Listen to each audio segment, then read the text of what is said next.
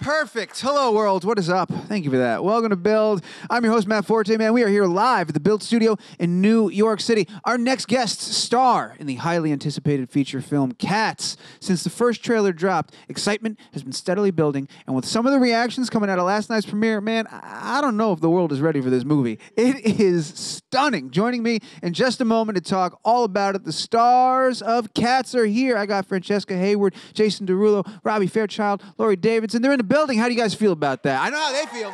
You hear them? You hear them? We're very excited. We're going to bring them out in just a second. But first, I believe we have a quick look at the trailer, so let's go ahead and run that clip. Ladies and gentlemen, make a crazy amount of noise for the cast of Cats, Francesca, Jason, Laurie, Robbie. Let's go. Y'all so sweet. Man, congratulations. I can't say it enough. This film is incredible. You were all outstanding. I'm so excited to have you here. Thank you so much. Congratulations. How's everybody doing? Incredible, Very man. good. How you doing? I'm all right. I'm not bad, honestly. This is a pretty good day right now. Yeah. I'm feeling pretty good. I'm glad you're having a good day. You know, I'm a little tired. I can imagine. You guys had a long night last night. Did you sure. not? For sure. Yeah. Last night was amazing. The premiere, New York City, the energy. I was there. It was unreal. What was it like from your perspective? Seeing it in a room, packed house, so much love. Tell me about it. What was it like? Start here. I mean, for me, the whole of last night was very surreal. I mean, my first premiere, I didn't know what to expect. I think it was kind of how I expected it. Okay. But also to see the film and know that everyone was watching just me on screen sometimes, that was... And hearing me sing, oh my goodness. Really? Yeah. But I loved it. It was a room full of love and support, and I just felt really proud of everything that we made together. For sure. Lots to be proud of. Was it anybody's first time seeing it in that form, this big screen and all like that? Yeah. I think all of us, I right? think all of us, yeah. Yeah, all of us. It was kind of like seeing the stage show. Like the audience were really vocal. Like after each number, people would be screaming and whooping. It was like going to the theater and watching it, except For sure. on camera. I was a little not. I was wondering if it was surprised, but happening like that since we were there. Well, you were in the back screaming first, getting everyone going. That helps. Let me get the this most clap heroic going. You were pushing it along. You were moving it along. Absolutely, you have to, man. So I'll be at a theater near you, making sure that after my number, I'm I think you're tired now, Jason. You're starting the road show. You're going to be at every screening. absolutely, because somebody needs to start the clap. You know what I'm saying? Needs to be that one guy. I real quick, I wanted to take a look at just while we're celebrating this moment in time, just some of the reactions that were on Twitter coming out of last night. We had a couple here. They were going to put them up for us in just a second. The first one should pop up. This was a great one. Oh my God, Cats movie is the best musical film since Grease. It was amazing, and the audience was in tears by the end. I'm going to watch it again and again. This was huge. Give me the next one. Yeah, I wrote that this morning. Okay, yeah. He's not just in the movie. He's doing PR. Absolutely. This one I just really enjoyed. The moment Ian McKellen scream-meowed, yam, yam, yam, was the moment I left my body for good. That's an amazing one. Brilliant. Caroline, for that. And then this one's been making the rounds. Let's go look at this one over here. This is the largest tweet ever, by the way. Thank you, guys. The Cats movie is the strangest, most bewildering, queerest, magical, and spectacular cinematic experience I have ever had. I am not sure what just happened, but I know that it was something worth experiencing. Like that is, I don't even know how to process that either. And that's how everybody felt walking out. Was like, what just happened? This was insane. I think it's so beautiful and so elaborate and such a spectacle, and it's blowing expectations out of the water. How did it feel for you guys to see it for the first time? Did it blow your expectations out of the water? I mean, me personally, I was blown away, and I found myself like hooping and hollering, like honestly speaking, because like it made me feel that way, and it was like I was watching it for the first. I was actually watching it for the first time, but like I know every scene so well, and it all felt so new to me though, and it comes across different on screen than when you're actually there, because we're there all day long, and then you kind of get diluted by amazing talent when it's kind of in your face all the time, and yeah, because you have the most unbelievable talents in the world, and when you're there for 4 months, it's like, oh yeah, that's just that person just doing incredible things. Yeah, we know that. Yeah, it's all good. Exactly. But when you see it in the film form, it was just unbelievable to watch. I have to imagine too. You know, when the first trailer came out, it took over well, everything. Everyone's conversation was about, I can't believe, look at this film. And now it's coming out in earnest and everyone's saying, and again, it's taking over the conversation. What was that like? Did you guys anticipate that reaction? Because I'm curious what your reaction was the first time you saw yourselves. Because you guys don't look like that when you're performing it, when you're rehearsing it, when you're filming it. There's like a specifics, like cat suit that wasn't that you were wearing, and then they do the enhancements. What was your initial reaction to, oh my gosh, this looks wild? You know, I wasn't too surprised. We saw our mock-ups. I think the first time we saw our ears and our tails, that was pretty wild. Yeah. But you know, when Avatar came out, they were like, what is that? That is the creepiest thing I've ever seen. But that movie ended up doing pretty well, and I think it's so great to have a movie musical get so much buzz. Yeah. It's so incredible for this art form. Yeah. Jason, I have to ask, having seen the final product on a giant screen, once and for all, what is the verdict? Did they smooth anything out? Did they?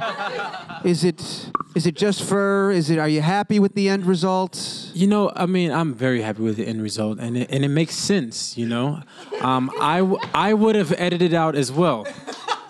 I'm sorry. Because, you know, certain things work for certain things, and you know, cats are very discreet. You know, and do you think unlike Jason, when I wake up in the morning, it's not a very discreet situation. It's very in your face, so to speak. Do you think you would even have to navigate these ridiculous questions? And I'm a part of the problem. I just asked them. And I acknowledge that. I'm fully aware of that. Do you think if the Instagram thing didn't happen, nobody would even bring it up? Do you think that's why everybody's talking to you about this and brings it everywhere you go? This is something you have to answer to now? Listen, I love it. It's hilarious. It's fun, right? It's the funniest. It's the funniest thing that ever happened in my life. There are worse things to be known for. No, it's literally hilarious. And when I posted the picture, I had no idea this was gonna happen. But like, it's amazing. I can't say anything without it being a headline now. Like, yeah. I literally, somebody asked me, they were like, do you think they CGI'd like parts of your body? And I was like, yeah, I'm pretty sure they CGI'd, you know, certain parts just to make it like smooth and nice. And then the headline reads a totally different. It's like they CGI'd the. You know what I'm saying? I figured the beauty of this forum here, we have a couple of minutes to talk, is to let you set the record straight and put it out there and make the final statement on this ridiculous affair that you've been confronted with. But thank you for humoring me. Come on, and doing that. Yeah. Let's go back for a second real quick. What was, you know, something we talk about a lot on the stage, especially nowadays with all the different projects that come out, is navigating. All right, hold on 1 second. Go for it. Just polish it. There's a little dust on my name. There we go. Get that. Navigating the space between the excitement of a project like this and the pressure of a project like this, right? It's the coolest thing in the world, and it's got to feel amazing. You get to be a part of the Cats movie, but also you've got to live up to that name. You've got to deliver on those fans. What's it been like operating in that space? Do you have to just put all those expectations out and focus on what's in front of you? How do you perform under that pressure? Yeah, definitely. We're making something completely new. Yes, it has all the nods to the original film, but Tom definitely wanted to make something new and exciting for a new audience that most of which have no relationship to the original film, to the original play, sorry. Yeah, certainly like my character is very different in this reimagining. I think it's very different. Yeah, for sure.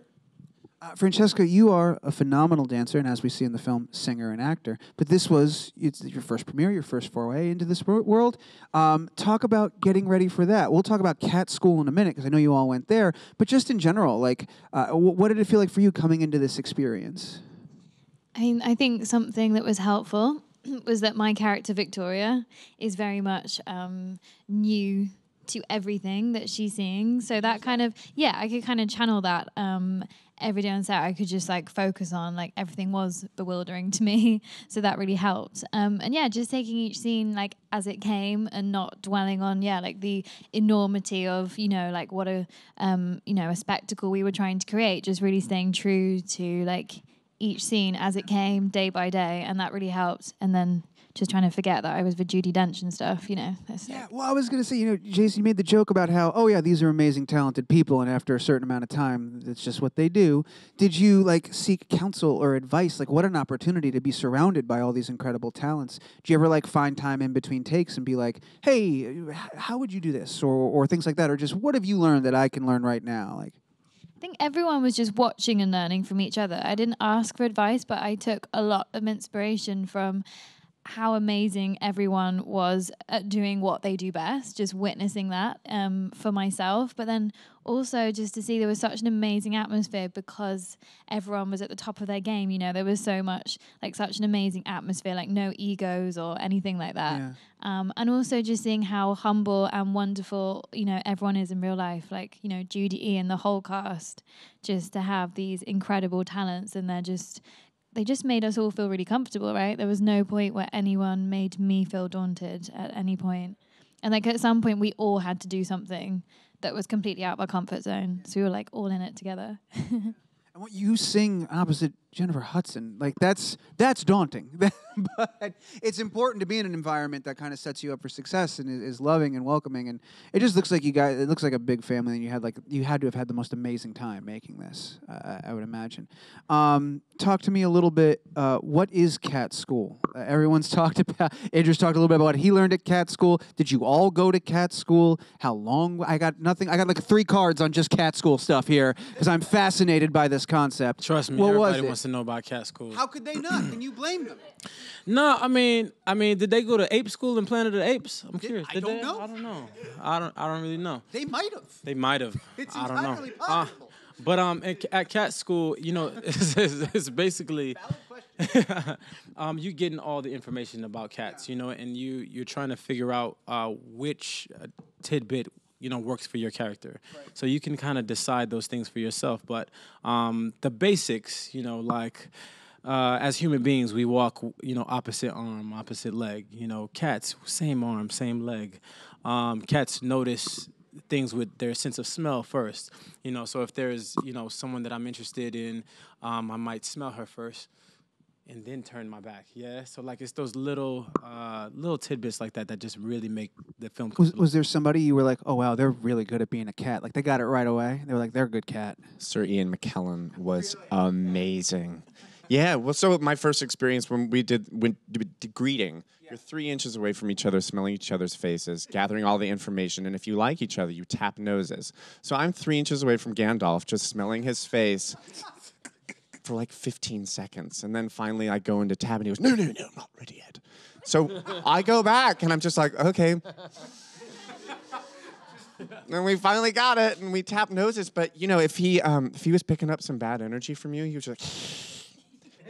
We were all very accepting of each other. We would always tap and accept one another and start rubbing up on each other. But if he didn't like you, he just started hissing, and I thought that was brilliant. What a gratifying answer to that question. Thank you for sharing that. Yeah, that was my first time hearing that too. That was nice. You're welcome. Sir Andrew Lloyd Webber was at the premiere last night, wrote some new music for this as well. I'm curious, how involved in the production, what did you get to meet him? Did you have any input? Did you guys have any interactions with him at all? Yay or nay? I don't know. Yeah, I had a very different take on my number, which we had to show to Andrew. And I did it for the first, do you remember I had to like kind of show him what we were going to do with the number. That was kind of scary, yeah. Yeah. He came in and like gave it his seal of approval. Notes and stuff and input, or you just liked it, or I think he was just like a yes or no, and he was like, "Yeah, I love it. Carry on with that." wow. No, but that was kind of scary, you know, getting his seal of approval for that. Of course, yeah. That's wild. Did he at any point? Did he have any like sage words of wisdom or guidance for anybody, or was it make your version of this kind of thing? For me, one day, you know, somebody came up to me and they're like, "Jason, Andrew wants to see you." I'm like, Andrew, who?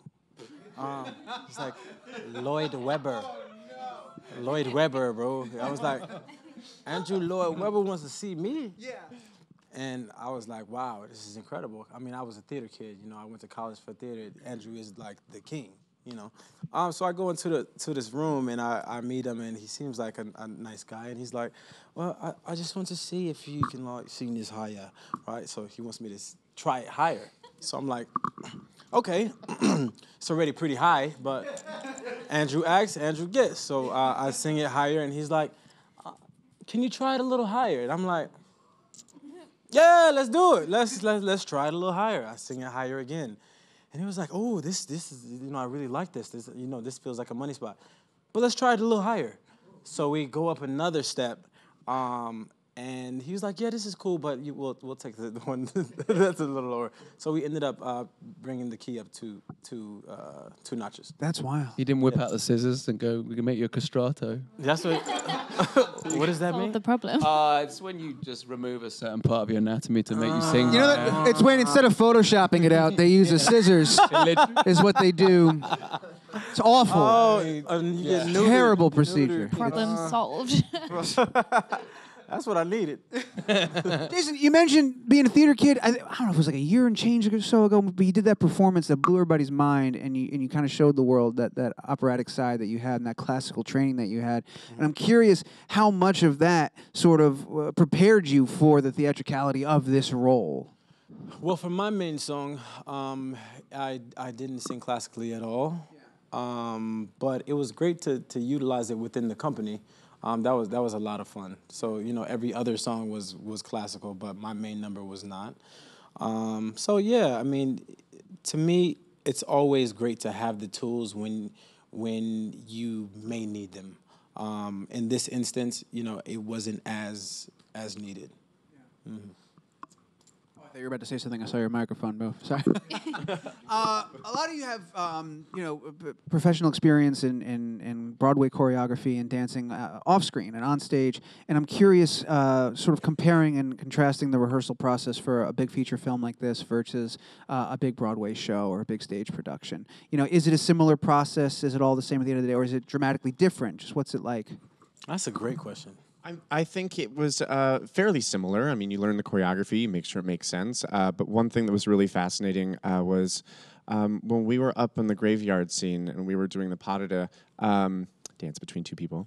Tom Hooper comes up and he says, "I don't understand what this means. Like every step needs to make sense." And so we would talk about what the clarity of the movement was. And I just loved that dance had the same importance as words in a song and words that you're speaking. That's a really cool tool that dancing can be for storytelling. And I enjoyed Tom Hooper kind of dissecting just the intricacies of all the movements to make the story. For sure.